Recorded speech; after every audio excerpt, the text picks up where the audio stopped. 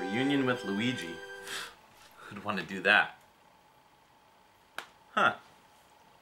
Oh, look at that. A lame setup for a skit idea. It's a Mario crown.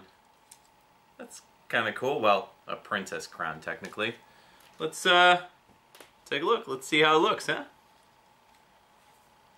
What do you think? Hi, I'm Daisy. What?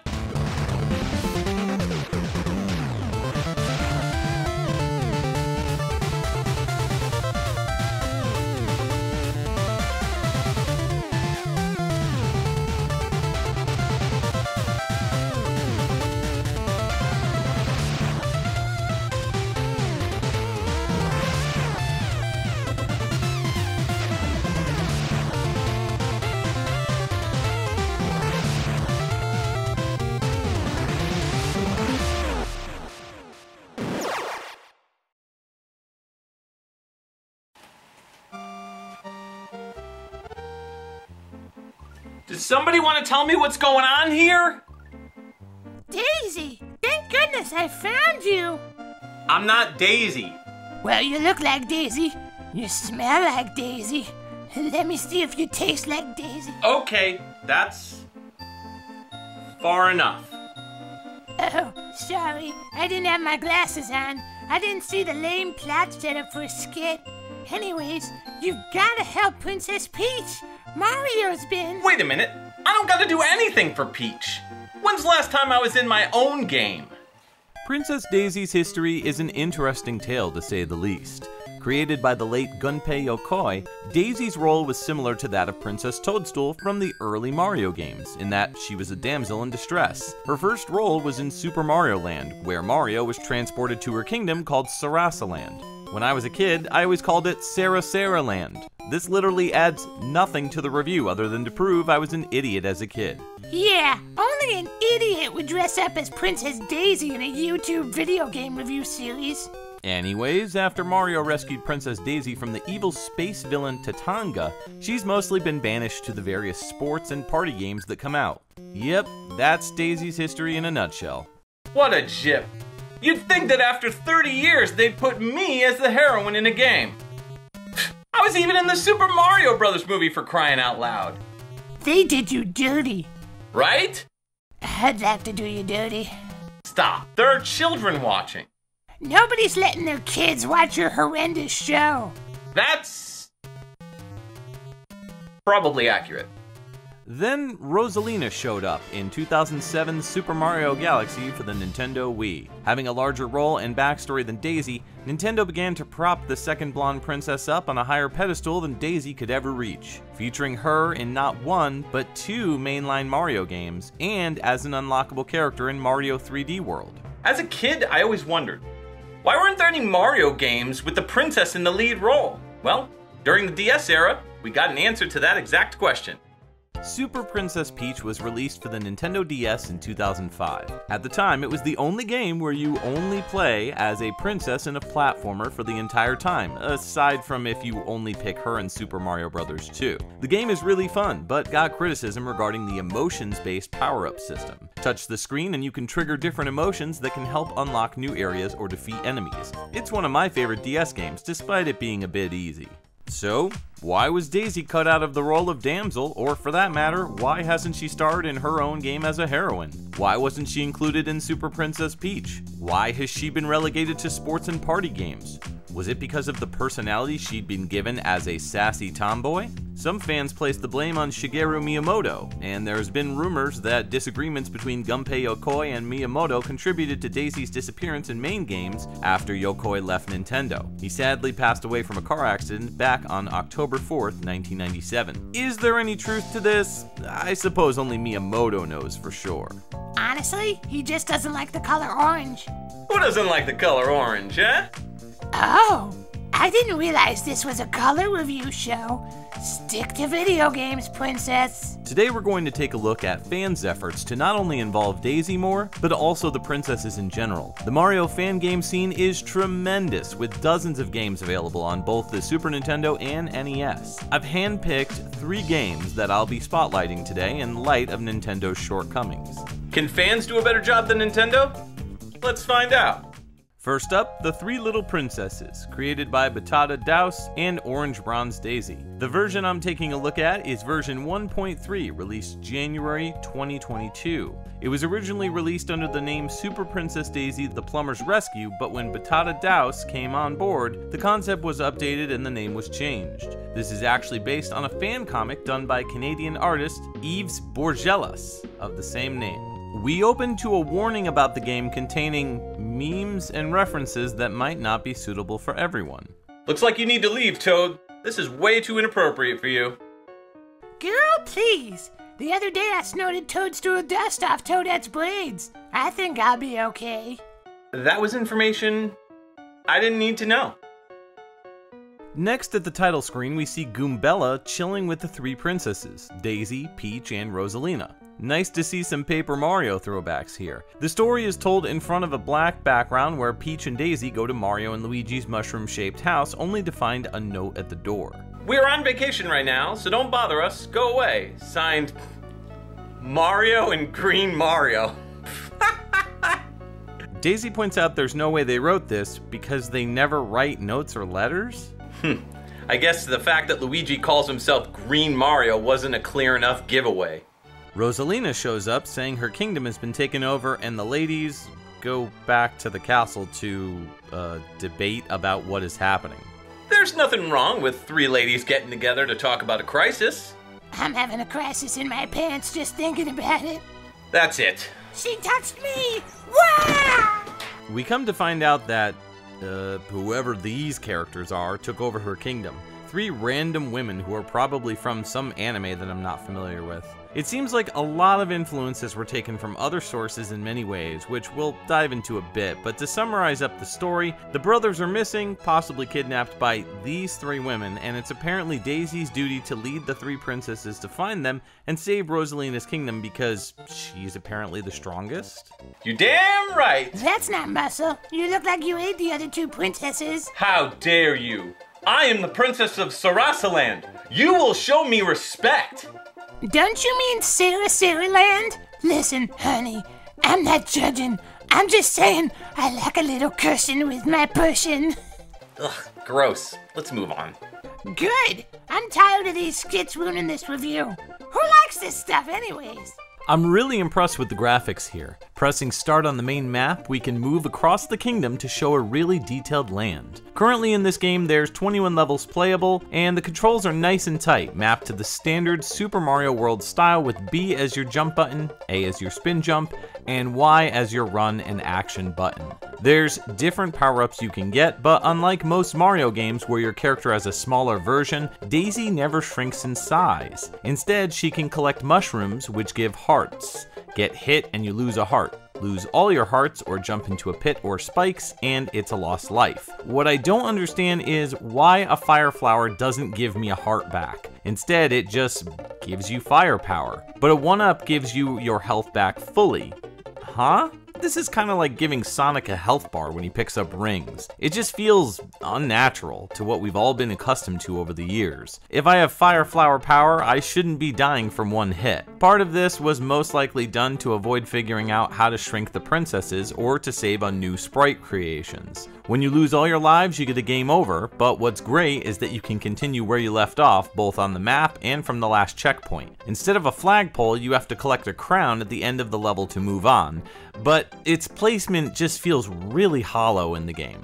Power-ups in this game are really a string of good ideas poorly implemented. Making the feather into a 2-part power-up is intriguing, but the first part allows you to dash, and if you hold the Y button you can hover, which really should have been default in my opinion. That's kind of the princess go-to move ever since Super Mario Bros. 2, but half the times this dash attack ends up killing me instead. Rosalina's wand acts like a fire flower, and Peach gets this, almost useless melee umbrella. All the girls get to press A to do the stomp ability from Mario World, but I feel like if they just kept the rest of the power-ups like Mario World, this would have been a much better game to play. The innovation of these new moves just seems very poorly implemented.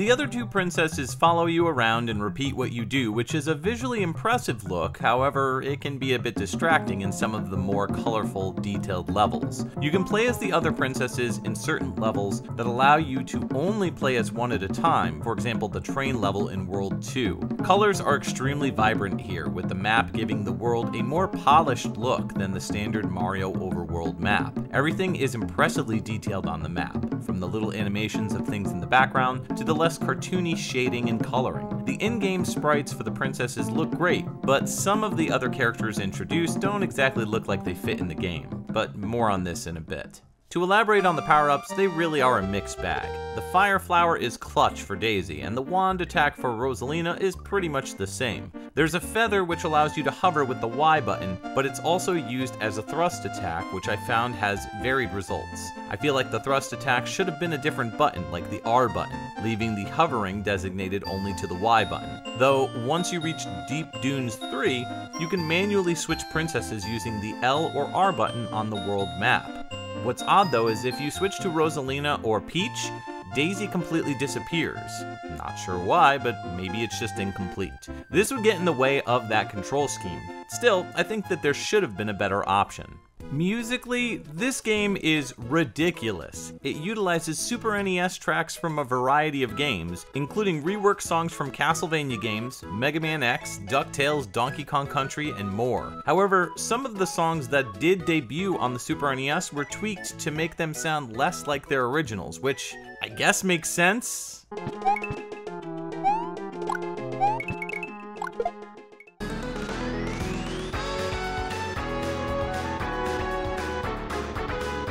After all, Capcom, Konami, and Nintendo all used different styles of sampling, but still, it is a bizarre feeling playing this game. Throughout the game, you'll come across characters that I simply don't recognize. Are these from other games or anime? I have no idea. You'll need to help out these randos with whatever tasks they give you. Like, is this some kind of Winx Club stuff? I don't know, I have no clue. I like the idea of expanding the story in between worlds or levels, but I don't think it works here, as the characters simply do not fit within the Mario universe. Couldn't they have just used Mario characters? Is that Lady Dimitrescu from Resident Evil Village? Addams Family references and backgrounds from the Super NES game, and Five Nights at Freddy's? 4chan gets a mention? And like, what are these enemies later in the game? Why are all the designs changing for stuff like coins? What is going on in this insane fever dream of a game? Seems like they went a bit overkill with the random fandom references. It just makes the whole game seem really cheap and corny. This leads me to the next game, another Super Mario Bros. Hack. This one's called Super Mario Bros. Daisy's Kidnapping. Bondage, huh? I'm in. 2019's Super Mario Daisy's Kidnapping was created by Tahixem. There were plans to revamp the game and call it Super Mario Stellar Rescue, but it seems that work has stalled since 2021. The basic plot of this one involves Mario and Luigi leaving their, kinda empty, bland home. Seriously, all they have is bookshelves? Anyways, they're headed to the castle for an afternoon tea session with Princesses Peach and Daisy. Suddenly, Daisy goes missing along with the Power Stars, and it's up to Mario to find both and stop Bowser. We never get to see Bowser show up and do this, and Daisy never really goes missing visually. It's only told to us by Luigi. I kinda would've liked to see a cutscene or something where they show this. Unlike other early Mario games, this one has more in common with Super Mario 64 in terms of the way you enter each world. Hidden within the castle doors are various paintings. Jump into them and you'll enter your destination. The game has more of an open world vibe in terms of outside the castle. You can go to the Toad Village, talk to a variety of toads, and find a ship with the Power Stars on it. I assume once you collect all the Power Stars, this ship will take you to a new part of the game, but since this one is still a work in progress, I guess we can't say for sure. Anyways, there's a total of 32 levels, with each world having a mini-boss castle and final castle where you'll face off against one of the Koopa Kids. This game is absolutely gorgeous. It's a combination of Super Mario World and the Mario All-Stars game, and honestly, aside from some of the more open-worldy aspects, it could perfectly fit in as a prequel to Mario World. There are some parts of it I find kinda frustrating though, such as a lack of mushroom houses. You can't collect anything on the map that allows you to use use power-ups before you enter into a level. So there's a clear inspiration from the original Super Mario Bros., where each level is its own battleground, with only the power-up you leave with carrying over. It's not bad, it's just not maintaining with the evolution of the series. It's like when they took the slide out of Mega Man 9 and 10. Yeah, I know, I'm still complaining about that. Carry on. I didn't realize this was a Mega Man review.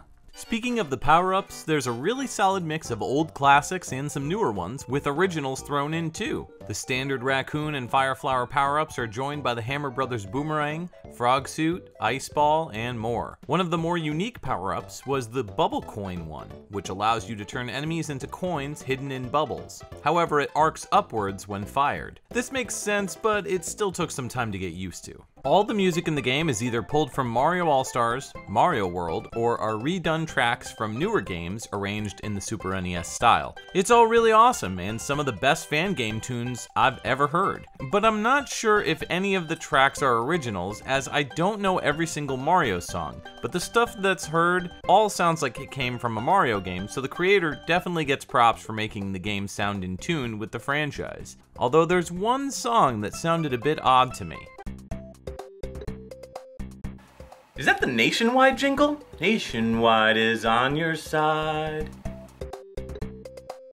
Thankfully, there's a move that slightly helps with recovery when falling down a hole, and that's the wall jump move.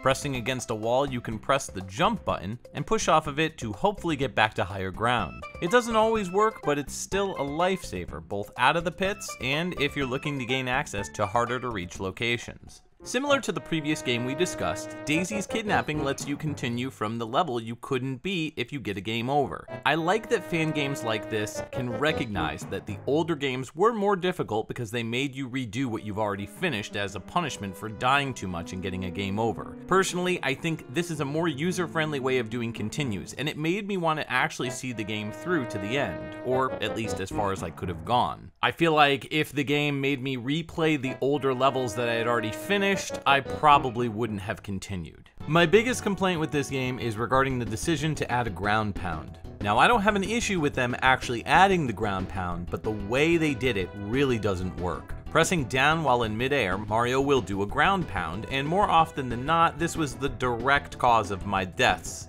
throughout my playthrough. You have to be extremely conscious while running in this game, because one wrong press while in the heat of action will risk sending you to your doom. If this was mapped to the R button, it would have been a much better idea. Controls should never drive up the difficulty level in a game. I really enjoyed my time with Super Mario Daisy's Kidnapping. The problem is, the Sky World's difficulty feels unbalanced at points to the rest of the game, and there's no ending. After I beat what I presume is Iggy Koopa with glasses on, we're given an end screen with no sign of Daisy in sight. I've been checking back with the thread to see what happened to the game, but it appears the plot will remain the same. However, it seems that it's been completely overhauled. Sadly, this build has not been presented in any downloadable form, with only screenshots visible from the Super Mario World Central forums. Here's hoping the developers can finish this one because it's a blast to play. If they can tighten up the controls, fix the font a little bit, and clean up the overworld graphics, I'd argue that this could have been a legit Nintendo release. Color me impressed. Now it's time to move on to our final game, and I've saved the hardest for last. Peach and Daisy: The Ultimate Quest for the NES. Oh boy, you're in for it now. I couldn't find much information on the web about Peach and Daisy: The Ultimate Quest, but I've known about the game for at least 4 to 5 years. This is a hack of Super Mario Bros. 3 on the NES. You'll be taking on the role of either Peach or Daisy, depending on if you choose 1 or 2 players. However, despite Daisy just being a palette swap here, the rest of the game's assets are quite impressive. This looks and plays like a proper Mario sequel. Some of the power-ups added really make sense. The frog suit has been converted into a mermaid suit, fire flowers and the leaf still do exactly what you'd expect them to. Also, unlike the 3 princesses hack, this one does shrink the princesses down to a smaller size when attacked. Honestly, when playing through this game, aside from the odd font styles for certain parts, I thought this was genuinely a well-done ROM hack. Graphics are mostly on par with Super Mario Bros. 3, and unlike the other games, features all the same music from the classic sequel. No originals. But all that changed after advancing just a few levels. This game is insanely hard, like Kaizo Mario hack hard. And the developer added in things just to mess with people. This is for sure a game that requires playing through it via save states because you will die over and over and over again. I gotta say, my feelings can't be encapsulated better about this one than this clip right here. I accidentally left my mic on and my feelings could not be more genuine.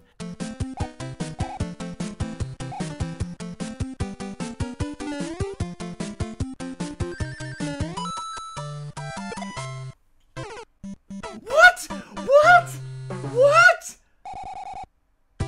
What the fuck? Holy shit! They set up a death spot right after you finish the level, forcing you to reapproach how you touch the goal box. You son of a... You son of a...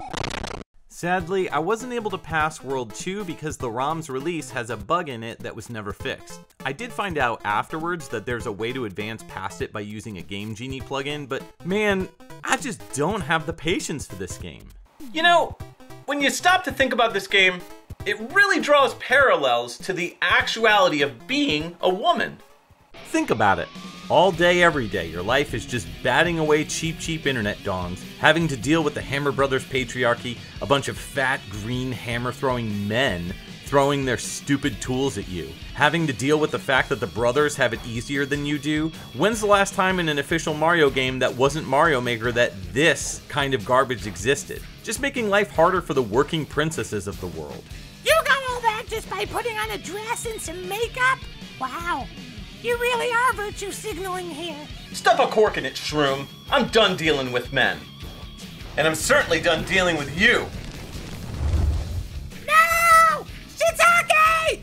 Shiitake! I'm being burned into a stuffed portobello! I'm totally unsubscribing! In all seriousness, let's talk about the real problems in this video. Like the fact that Daisy wasn't in the new Super Mario Strikers game as a default character. What were you thinking, Nintendo? I mean, come on, I need some sass up in that app. You know what? I'm done. I'm just gonna go get a makeover.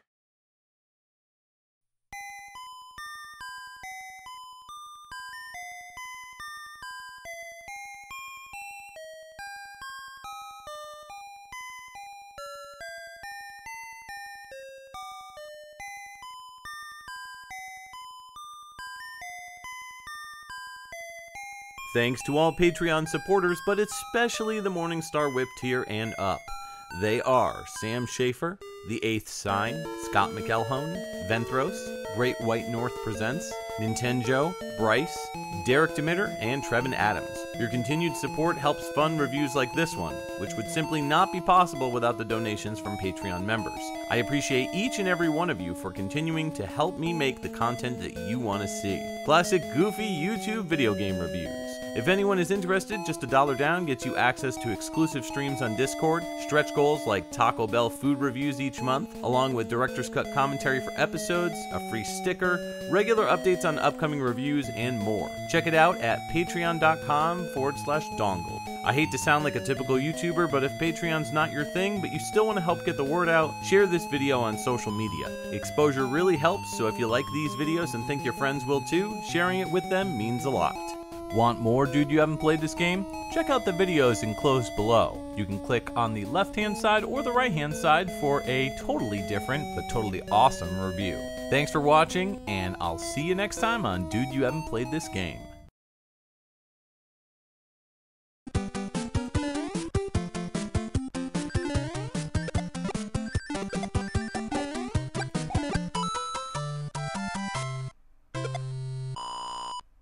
Wow. Holy sh... Fuck that level. Fuck that level.